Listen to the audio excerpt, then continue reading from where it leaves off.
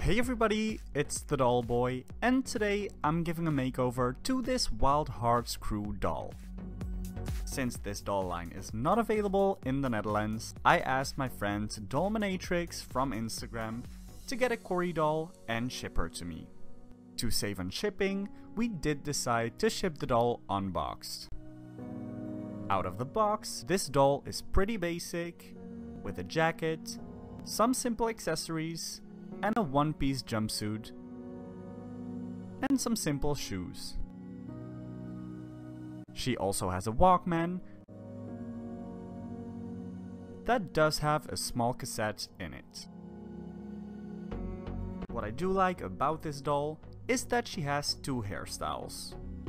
The first hairstyle is the one she comes with in the box, which is this purple afro look.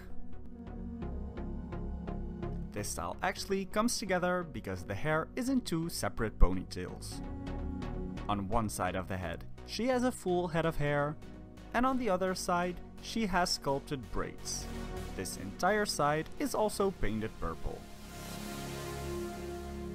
The second hairstyle this doll can wear is the style you get when you take out the elastics.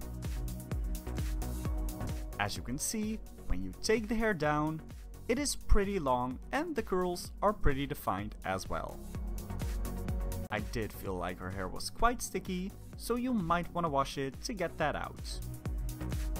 Washing the hair with soap and conditioner made it feel a lot cleaner, but the roots are still quite straight and it still sticks out because the hair is so used to being in those ponytails. Since I will be giving this doll a reroot anyways, I also wanted to see what happened to the hair if we boil wash it. So I brushed out the hair to make it all tangle free. If you want to keep the hair curly, I do not recommend this step. Then I dipped the hair into boiling water to loosen up the curls. Honestly, I'm not a big fan of what this did, because it left the hair with this really stringy noodle texture, and once the hair dried, it felt pretty damaged and dry. I did also try to recurl it, which made the hair look a little better, but you can still see how dry and fluffy it looks. However, I didn't really mind this, because I had customizing plans for her all along. Ever since this doll came out, I had this vision for her of a full look I wanted to create. The first step I had to take was for her side braids. For these braids, I want to erase that block of purple paint and make sure that just the braids are colored in. For a more realistic look, I wanted to make this all black. To remove the original paint, I take my nail polish remover and start removing the paint, being really careful for the paint on her face, because I do want to keep that original face paint. When the entire side is clean, I take some black paint and do a test run for the black braids. I already knew that this was gonna fade or chip once I do the reroot, but I was too excited to see how it would look. To paint the actual braids, I took a toothpick and paint the braids that are sculpted in the plastic. As you can see, the way the braids are sculpted, it did leave some big gaps in the hairline. To fill these up and to give the braids a more realistic look, I also wanted to add some baby hairs to the hairline. To create these, I followed the steps from my previous baby hair tutorial. Since I'm not the biggest fan of that blue star on her face, I really carefully removed that with nail polish remover as well. I was quite nervous to do this, since the star is so close to her eyes. That's also the reason I did decide to keep those blue dots in the inner corner of her eyes. To start the rerooting process, I heat the head to remove the head from the body more easily, and then I cut off all the hair and remove the rest from the inside with my tweezers. By scraping the inside of the head, and taking it out from the inside. When all the original hair is removed from the head, I paint the rooted parts of the scalp black. Then I lay out a bunch of strands and start rerooting the part line like I normally do. If you want a more detailed explanation on how to reroot your doll's hair, I linked that tutorial in the iCard.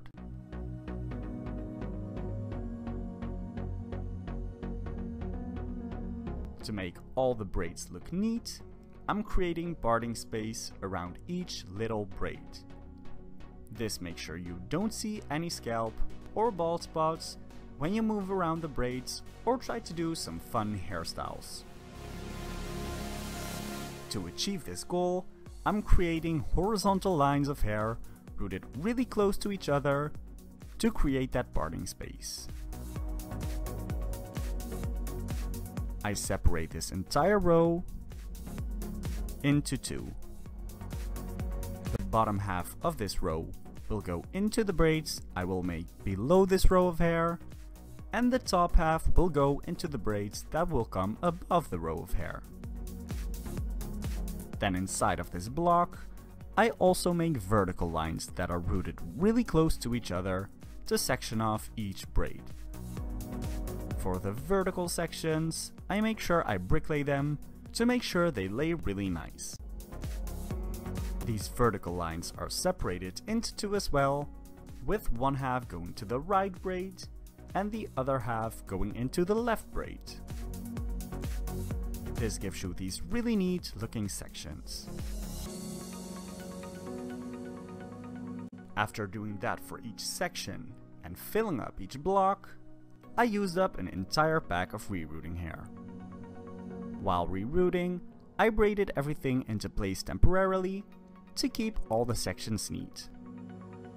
Because I was done filling the entire head, I'm going to glue the hair into place. I put the hair in a plastic bag to protect the hair from getting glue on it, since I have accidentally spilled some glue on hair before and you really want to avoid that from happening. Then I take my Fabri-Tac glue and glue the hair in place inside of the head. I spread that out evenly by moving a Q-tip around inside of the head. After letting it dry for 24 hours, I put the head back on the body, and I'm so excited about how that looks. Then, to avoid damaging the clothes while boil washing the hair, I undress her slightly. I dip the hair into boiling water to make it lay nice and flat and to make the ends more smooth.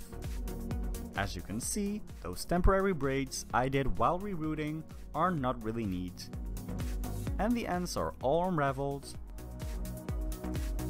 and the look I want to achieve has really neat braids that are braided all the way to the ends. So I take down these original braids and rebraid them from root to end. When I'm all out of hair to braid, I take a small elastic and tie the ends together. When I was in the store, they were out of black elastics, so I used these transparent ones. Black ones do look a lot more neat, so I did replace them when they restocked. For some strands, I like to add in a bit of color in an ombre effect, so for that I take some very small strands of reroot hair that I add in. To create that ombre look, I make sure I don't start at the top, and I add in several small strands over the length of the braid. Adding the hair in several parts, make sure that there's a nice transition in how prominent the color looks. When all the braids are done, you can see that the hair goes thinner towards the ends. To create the look I was going for, I wanted to cut these ends off in straight lines. So I section off some braids and cut these ends off until everything is straight. Then I redo the side braids by painting each of them black with a small toothpick. And I also add the baby hairs once again, because these faded while doing the reroot.